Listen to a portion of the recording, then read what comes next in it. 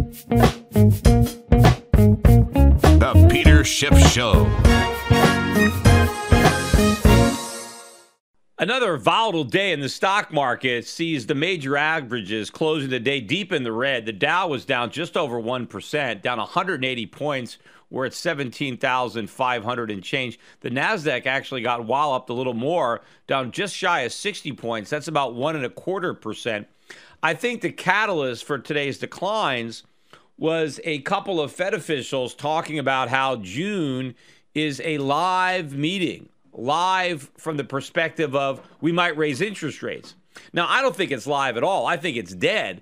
And if it was alive, the stock market decline is going to kill it. Because if Wall Street actually believes that the Fed is serious about raising rates in June, which I don't believe, but if Wall Street believed it, the market would be tanking. In fact, if more people believed it, it would be down a lot more than 180 points today. And in fact, as we got closer and closer to the date that the Fed was theoretically going to raise rates, the market would be so low that any talk of a rate hike would be dead, because now the Fed would have to deal with the tighter financial conditions, which is the way they refer to it when the markets are going down. And the Fed doesn't want to tighten monetary policy when financial conditions are tightening on their own, which would be the case. Now, it's interesting, too, when you hear a lot of people talking about, well, why is the Fed now got a June rate hike on the table? I keep hearing people talk about the economy strengthening. The economy is not strengthening. That's just the point. The economy is weakening. Yes, we did get a little data in the last few days that was better than expected, but we also got quite a bit of data that was worse than expected. And in general, most of the data that has come out, in fact, practically all of the data that's come out since the last time the Fed hiked rates, has been bad. So if the Fed is talking about raising rates, it's not because the economy is getting stronger. It's despite the fact that the economy is getting weaker. What is getting stronger is inflation. Now, the problem is, even though inflation is now above the Fed's so-called 2% target, I don't think that actually raises the probability of a rate hike. Because if anything, the increasing prices are just going to slow down the economy even more, because consumers have to spend money. And if prices go up, that undermines their ability to spend. And it also undermines this whole service sector, consumption-based bubble economy. We actually got some official inflation data out today. We got the CPI, the Consumer Price Index, for April. And the consensus was for a move of up 0.3, following the prior month's up 0.1. And we got a bigger jump than was expected. We got up 0.4, and the year-over-year increase, this is the headline number, not the core number, and the year-over-year increase is now 1.1. So the year-over-year is still below 2%. But if you annualize that 0.4, if we actually did that for the next 11 months, that would be a 6% annualized rate of CPI-based inflation. Clearly, that's well above 2%. No, I read articles about this big jump in consumer prices today, and the gist of it was this is good news because the Fed is making progress on its policy goal of price stability. Now, if you think about the ridiculousness of that comment, so we had a big spike up in consumer prices, which if you annualize the rate of increase, you're talking about 6% increase in prices. And that's supposedly progress on price stability.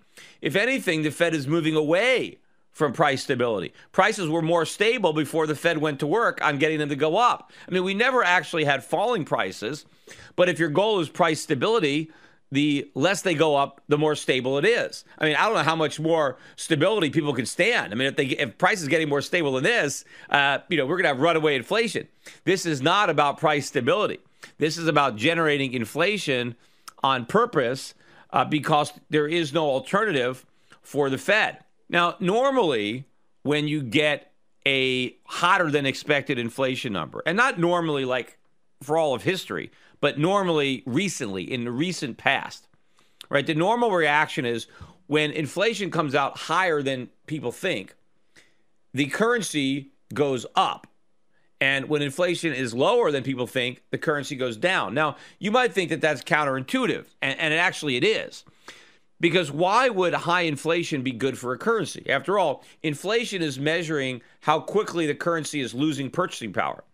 And so if the currency is losing purchasing power more quickly, why would that make the currency more valuable? It should make it less valuable. And the alternative is, or the converse of that, is if you have low inflation, well, that means your currency is maintaining its value. It's not losing as much purchasing power, which should make owning that currency more desirable, right? You want to hold the currency that maintains its value. But in today's world, low inflation is bad for your currency and high inflation is good for your currency. But the reason for that is because everybody is fixated on central bankers. See, the idea is, well, if inflation is high, that means the central bank of that country is either going to not cut rates, if you were thinking they were going to cut rates, or they might have to raise rates.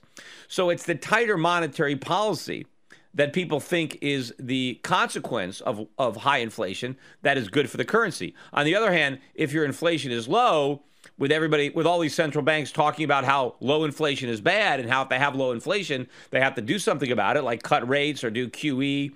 Then when a country comes out with lower than expected inflation, the currency tanks. That's something that recently happened with the Australian dollar, which fell out of bed because the inflation rate was lower than expected, which long term I think is good for the Australian dollar, but short run it causes everybody to sell. But here is the interesting observation from today. Even though there was a knee-jerk reaction, if you watched how the dollar traded, as soon as the hotter than expected CPI number was released, you saw the dollar spike up and you saw gold go down a bit.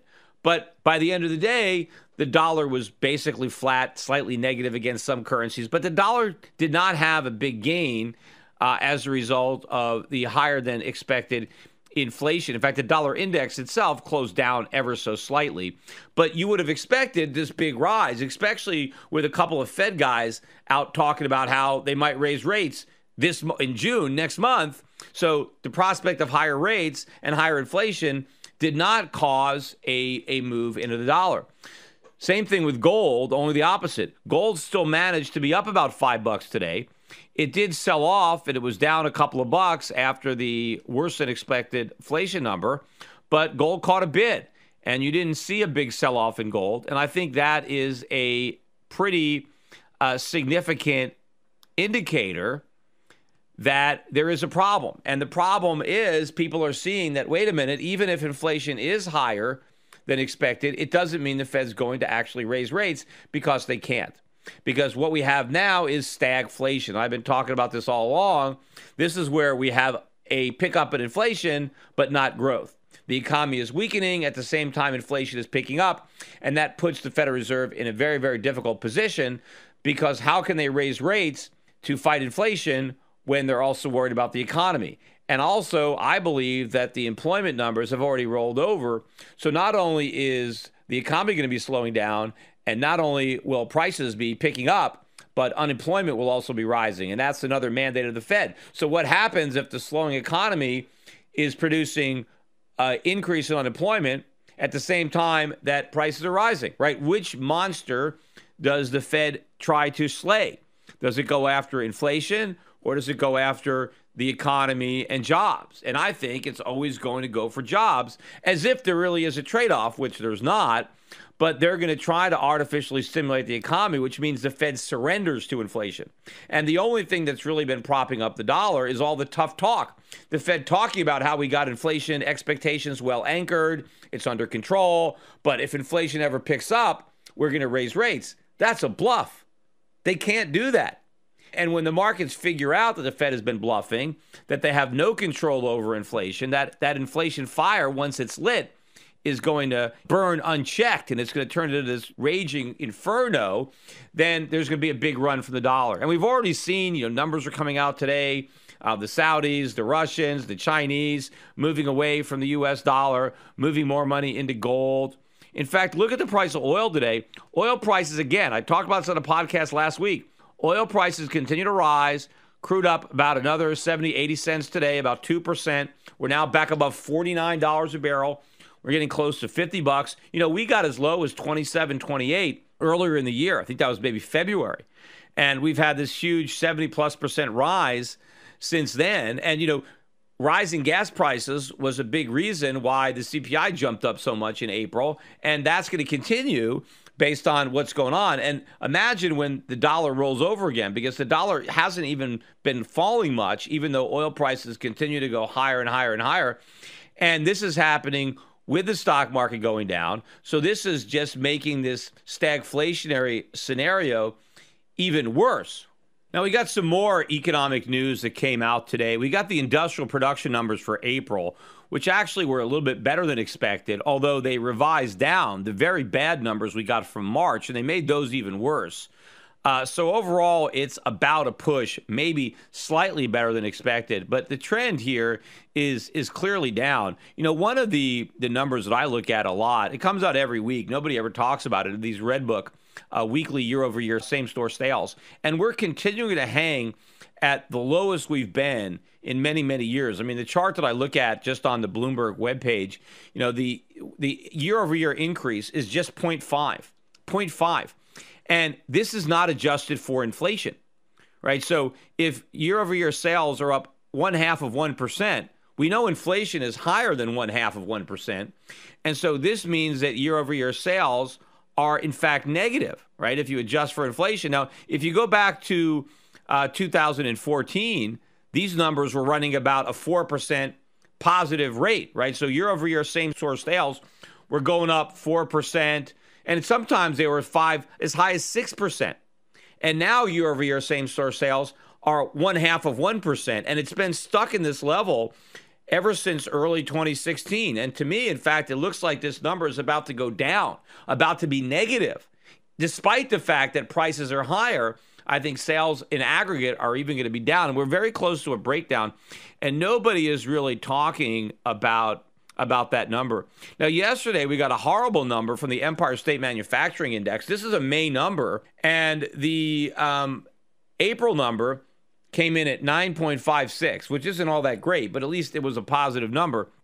And it was the first positive number in a while because we had lots of months where we had negative numbers, and then all of a sudden we got this positive number, and people were thinking, oh, great, maybe this is a turnaround. They were looking for another positive number in May, just not quite as high. They were looking for 7, but instead they got -9. So the whole thing collapsed, and the positive number was a one-hit wonder, and we're already back to negative numbers.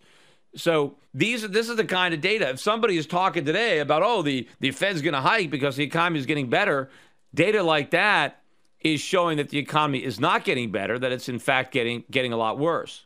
Now, one number that did come out better than expected were the retail sales numbers for April. And in my last podcast, I talked about the fact that I had expected that number to be another disappointing number, which, of course, you would have thought had you looked at all the retail sales numbers that were coming out from the actual stores, which were horrible. And in fact, a lot of companies were issuing warnings earlier in the month based on how lousy their retail sales were. So I wasn't expecting there to be a better number for April, because if things were picking up, you would have expected some of the retailers to be a little bit more optimistic based on, you know, the spring pickup. So the March number was down 0.3, and the consensus was for a rise of 0.9. So there already was a lot of optimism, as I said, but the number came in actually quite a bit stronger than that. The actual number was up 1.3%.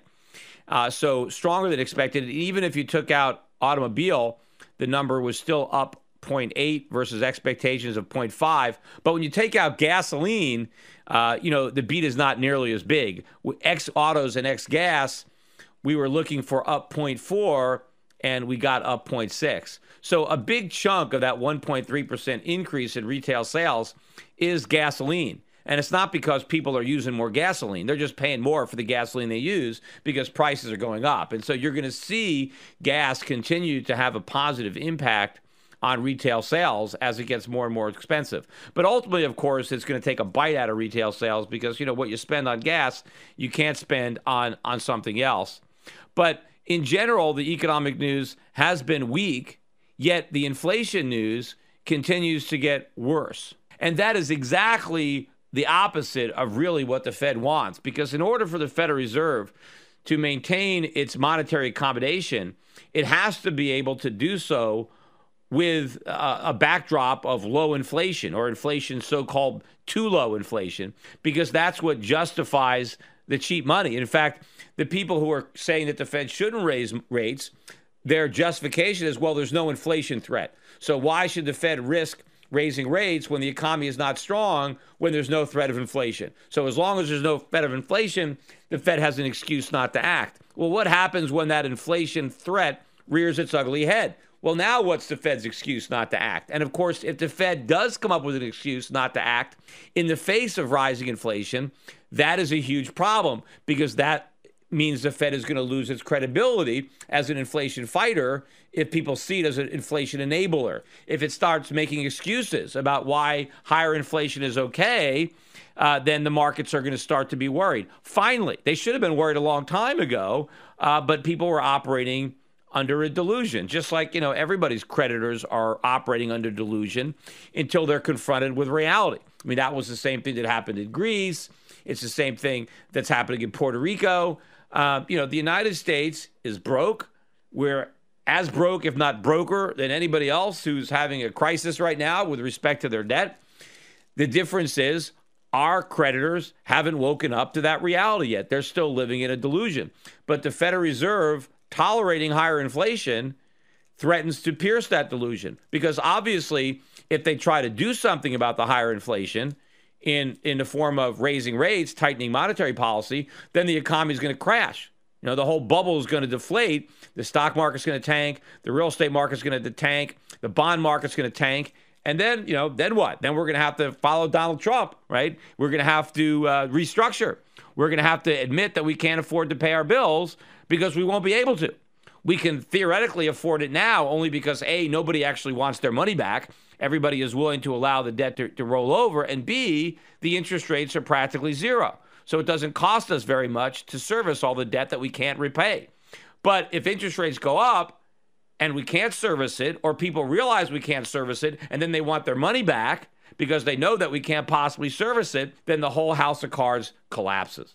Now, tomorrow we're going to get the Federal Open Market Committee's minutes, right? This is the record of their last meeting where they did not raise interest rates, but theoretically, they kept the possibility open for a rate hike. So I think these minutes that come out about 2 o'clock, or at 2 o'clock exactly, Eastern time tomorrow, everybody's going to be looking at these minutes and parsing through the words to see if there's something in there that suggests whether or not the Fed is actually about to raise interest rates or not. But of course, all this is really an exercise of futility. It doesn't really matter what they say or what they don't say or what word they include or what word they take out. They're not going to raise rates. I mean, if they were going to raise rates, they would have already done it. In fact, if they were going to raise rates, they would have started raising years ago. They wouldn't have waited until December of last year. They wouldn't have waited for the economy to be on the cusp of a recession to start raising rates. They were hoping to not have to do it at all, but unfortunately they did, and now they're in a very, very bad predicament. And they already are talking again about the possibility of negative interest rates, because they realize that if they do have to cut interest rates to stimulate the economy, not that it actually stimulates it, but if they do, how much stimulus do you get going from 0.5% to zero? I mean, all they have is one rate cut, right? Because they're basically between 0.25 and 0.5. So the next move down is between 0 and 0.25, and that's basically it. Unless you're going to go below that Maginot line, unless you're going to go, south of Mason-Dixon and go into negative territory, which is uncharted territory for the Fed. They've charted it without success in Japan and in parts of Europe.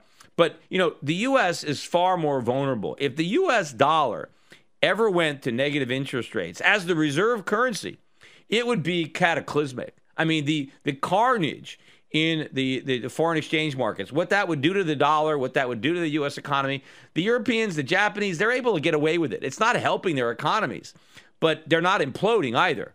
But I think it would be Armageddon almost for the United States to really go down that route. And I don't know if they're going to try it. And I don't know, what if they try it and it blows up? Then what do they do? I mean, do they admit it was a mistake and reverse it? Because then it'll blow up again. It's like the minute they go down that route, just like I said with, the 0% interest rates or the quantitative easing, I said once you do it, it's impossible to undo it. Well, if we go negative, it's going to be very, very difficult, if not impossible, for the Fed to dial that back without looking like complete fools once they did it. So things are getting dangerous, and time is running out. I just read today they put out some numbers that showed a lot of the trades and some of the big hedge funds. Interestingly enough, George Soros is back in the gold market. In fact, he bought a big stake in Barrick Gold, and he also bought some call options. He bought some physical gold. Soros got out gold a couple years ago, and he was still very bearish, a year ago when gold was near the lows. But now he's back in. And he's also as short as he's ever been in the U.S. stock market. So he's shorting U.S. stocks, and he's buying gold, and he's buying gold stocks. On the flip side, John Paulson actually sold off about 14 or 15% of his GLD stake in the first quarter. And my bet is he probably sold it earlier in the first quarter when gold prices were still falling. Some of these guys that had been long-term holders were getting nervous, and they were actually selling down their positions. Everybody was scared early January because, the Fed just raised rates in December, and everybody believed, the dollar's going to soar, gold's going to crash, and it didn't happen. And, I'm looking at, there are actually stocks. I looked at a silver stock today. I don't even want to mention it because I don't want people to think that I'm telling you to go out and buy it, although it is a good stock. But it closed at a new 52-week high today, but it's now up five-fold. 5 times from where it was in January, mid-January, 5 times. And in fact, in mid-January, the stock was down better than 95% from where it was in 2011. Now it's only down 50%. Now that might sound, well, it's still way down. It was down 90%, now it's down 50%. Yeah, but the move from down 90% to down 50% is a 5-fold increase. So, if you bought it anywhere near those lows, you have a huge gain. And of course, all it has to do is double one more time. And now it's all the way back to where it was. But, a lot of the people who were getting nervous about these mining stocks, I'm sure a lot of long-term holders in this stock threw in the towel last year or maybe even early this year. And now look at the position they're in. I mean, how do you buy a stock back for 4 or 5 times what you sold it for? That's been some of the dangers of the market timing. It's one of the reasons that we've held through this, because I am holding for something much, much bigger. I think a lot of what's gone on in the last 4 or 5 years is all a bunch of noise. In fact, even some of these stocks that have had these huge swings, this is going to look like noise. I mean, 5, 10 years from now, if these stocks are up another 10-fold, 20-fold, 50-fold, the action over the last few years isn't even going to show up on a chart. I mean, that's how much I think the upside is in a lot of these mining stocks, because I think there's such tremendous upside in the price of gold and in the price of silver, when all the people who have had so much confidence in the U.S. economy, who have had confidence in the Fed, who have had confidence in the Fed's ability to raise rates, had confidence in Janet Yellen and Ben Bernanke, and actually believed in the creditworthiness of the United States, actually believed in all these fairy tales, which to me is kind of like believing in Santa Claus or the Easter Bunny or the Tooth Fairy. I mean, maybe you can believe in it when you're a little kid, but there's no excuse for a grown-up to believe in that. I mean, so maybe little children, can believe in the U.S. economy or the Fed, but no adult should. I mean, it's so obvious that this thing is a complete disaster. But for some reason, the crowd, conventional wisdom, and people have been buying into this myth, and they bought into the dollar. But at some point, this is going to unravel very, very quickly. When the real move happens, it's going to be swift. It's going to be very, very sharp. And people are not going to have a chance. If you're not on this train, you miss the train. And so all this stuff is just going to be noise, because when the dollar tanks, it's everybody who's owning the dollar. They all need to get out. They all need to pile out or get out of a crowded room at the same time through a tiny little door. And they all try to buy gold. And also, I mentioned these hedge funds. I looked at these lists, all the stocks that they bought or the stocks that they sold during the quarter. And I think I saw one other hedge fund other than George Soros that bought a gold stock. That's it. Nobody bought one in the last quarter. Now, maybe someone's doing something in the second quarter, because obviously someone's buying these gold stocks. I mean, they're going up every day, including today, right? Even with a 180-point down day in the Dow, the GDX was up 1.35%, and the DDXJ was up almost 3% at a new 52-week high. This is an index of junior gold miners, closed at 39.2 today. The low this year in January was 16.87. So basically 16 to 40 in 4 months. That's the junior mining sector. But obviously, if you want to go back to 2011, this index was 160.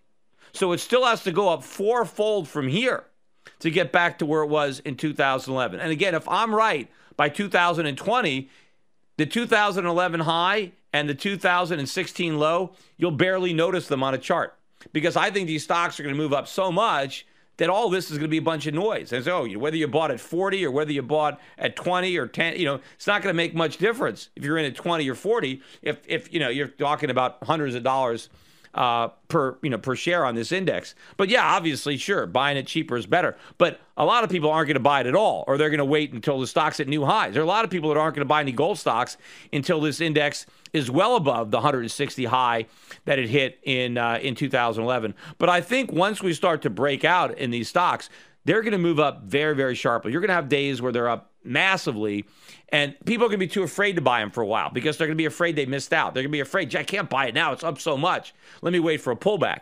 And then there will be no pullback. It'll just gap up again, and they'll still be afraid to buy. And eventually, though, the fear will be, replaced by greed. Eventually, these stocks will be up so much, so fast, that all the people that were too afraid to buy them will be so greedy that they rush and chase them. And then maybe there'll be a pullback. We'll see. I mean, that's kind of what happened in 2011, 2012. A lot of the Wall Street, they watched the gold market from 2000 to 2010, 2011, and they never bought any gold. They never bought any gold stocks. They waited till the absolute highs to pile in. And then when it went down, all those weak hands, they all cashed out. So we could do the same thing again, although I don't believe that we're going to see the big reversal.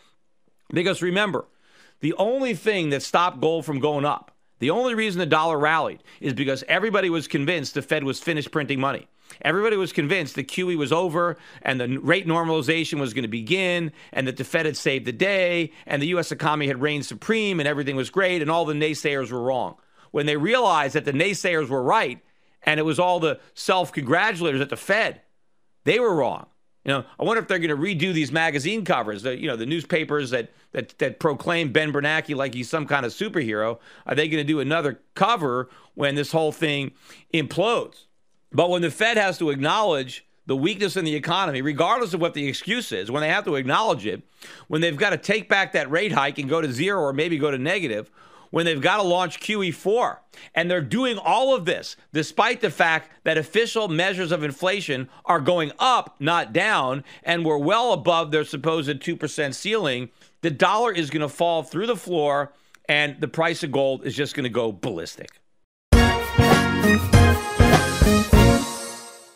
There's so much factually incorrect information and underreporting by legacy media today. Shouldn't there be truth in media? Well, there is. Truth in Media. Recently, a novel thought is now a reality with truthinmedia.com. Led by award-winning journalist Ben Swan, truthinmedia.com is the source for uninfluenced, reliable, fearless news, where journalists pursue real questions, not conspiracies. Make truthinmedia.com your default browser's homepage today and get breaking news and commentary that speaks the truth to power. It's also where you can tune into the Peter Schiff Show every week. Visit truthinmedia.com today. That's truthinmedia.com.